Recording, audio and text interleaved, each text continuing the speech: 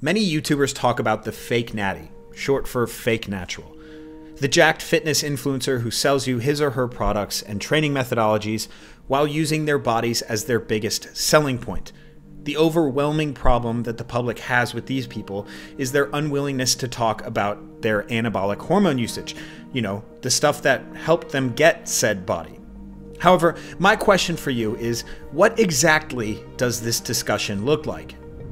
Recently, the largest individual content creator on YouTube, Pewdiepie, talked about fake natties for the first time. Again, if it ain't looking natural, it ain't natural. And I don't even necessarily have a problem with it. It is the lack of transparency that I have an issue with, especially when these Instagram influencers are selling their epic workout routines.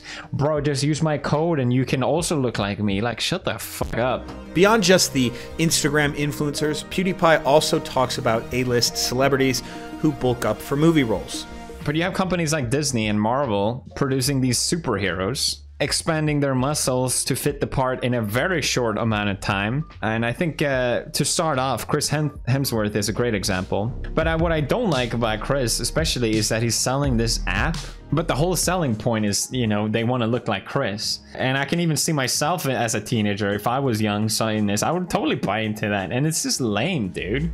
So this begs the question, what would happen if someone like Chris Hemsworth came out and actually mentioned his steroid use?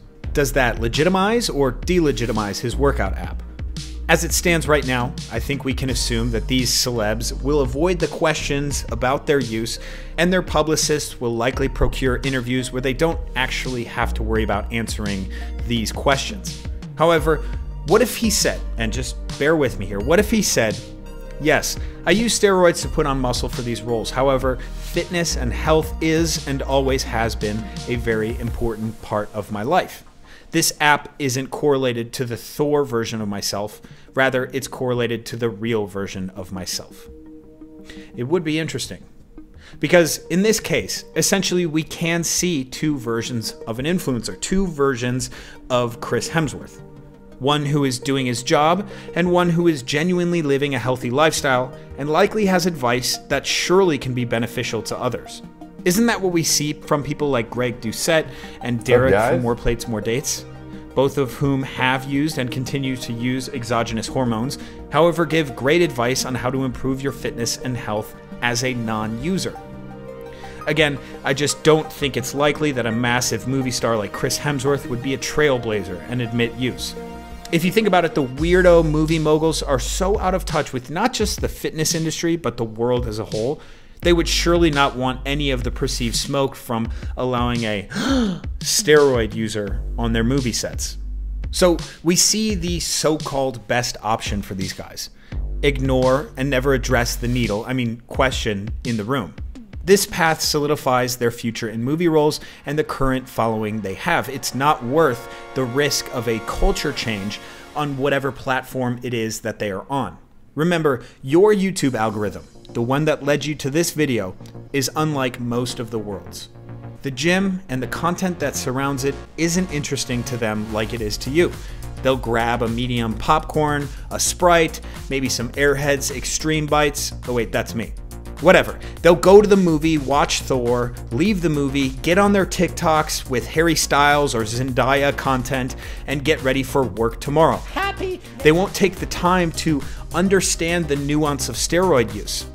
If this person is randomly exposed to Chris Hemsworth admitting use to, in most cases, an illicit substance, do we really think they're going to take the time to understand the nuance here? Again, I believe this is sadly the case with most people in the world. And for movie moguls and celebrities, why would you try to bite the hand that feeds you? The masses, the majority. We, the fitness, strength, and alt sport algorithm weirdos, are simply put, not worth it. I made a video a while back about Brian Johnson, aka the Liver King. Now, this video's approach was unlike many of the other natty or not callouts on YouTube at the time. I tried to bring forward a similar utilitarian argument or question in that video that I'm bringing forth today. Is it truly better for the world to admit use? If so, what does that world look like? It seems as though the Liver King has gone down the trickiest fake natty route, flat out denial. After saying he quote-unquote never touches the stuff, he left a further cryptic message that may have been a shot at my video, I'm not really sure. Am I a gossip queen for asking questions? Well, maybe you can help me decide. So this is where I hand it off to you. What does the ideal post-fake natty truther convert look like? What exactly are the criteria for their process in becoming said truther? And is the juice really worth the squeeze?